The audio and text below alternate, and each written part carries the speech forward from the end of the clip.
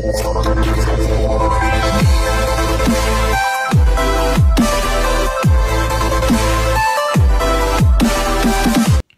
guys, so for this video, I'm going to be doing a makeup video. And if you're wondering why I'm not wearing a sling, it's because I wanted to do a makeup video and I can't wear a sling when I do that. And I'm still supposed to wear the sling, but I'm a rebel and wanted to do a video without it so I can do this makeup look, which I've been wanting to do for weeks, and I'm talking really fast. But if you want to see this makeup look that is Vampire Diaries inspired, messy AF, and kind of fake blood, I like to do the fake blood very like bright and vibrant and all of that fun jazz. But if you want to see that video, go ahead and keep watching. See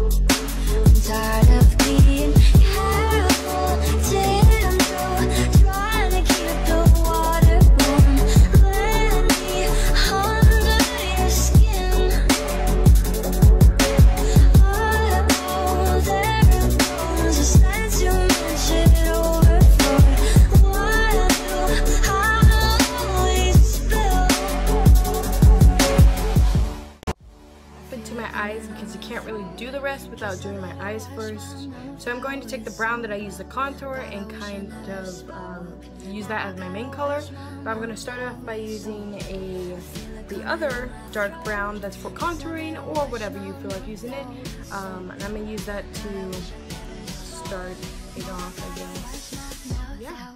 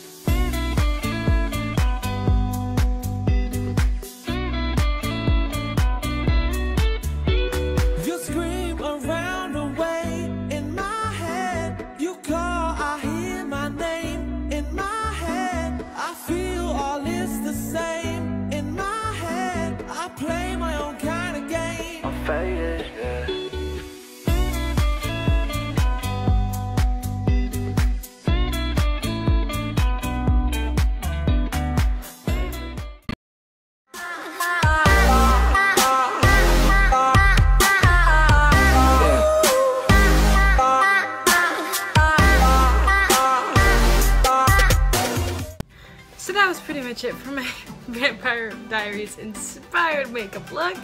If you like this video, go ahead and like it and subscribe.